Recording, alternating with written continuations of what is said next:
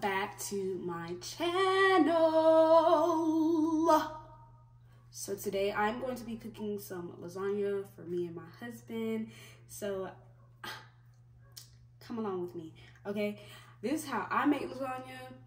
Everybody makes lasagna different. We all know that. Everybody makes lasagna different, but this is how I make lasagna. If you want to make my lasagna, then continue to watch the video. Don't forget to give this video a big thumbs up, subscribe down below, turn those post notifications on, ding, so you get notified whenever I post another video. So let's go ahead and get into this video.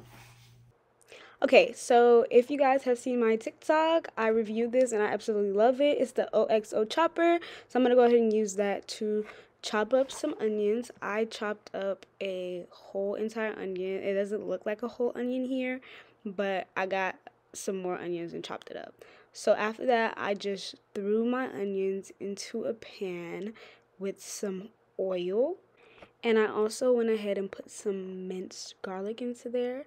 I know most people use ground beef, but I use Morningstar veggie griller crumbles. My mom has always used this, so this is what I'm going to use. I did both packets in there, and all you got to do is pull them out of the freezer a couple of minutes before you're going to cook them, and then you just throw them in there and you let them cook down. I added some tomato paste, and I also added some Prego, just the traditional. It didn't have anything in there. And then I just went ahead and mixed that up, mixed it all together, and let the tomato paste cook down.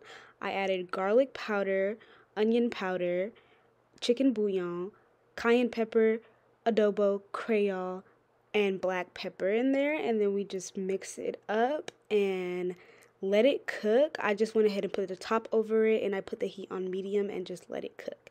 After that, I drained my lasagna noodles, and I went ahead and put cold water in there to stop the cooking process and to also have it be cool when I have to pick it up.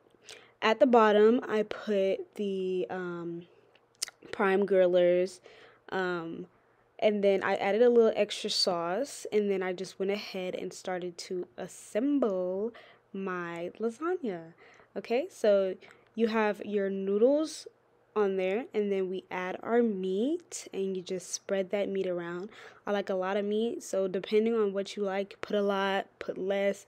It's just whatever you like. So I added my meat, and then I added a little bit more sauce, and after that I went ahead and spooned some ricotta cheese onto my lasagna. I like a lot of ricotta cheese, so if you don't like this much, you do not have to put this much, but I put a lot, okay?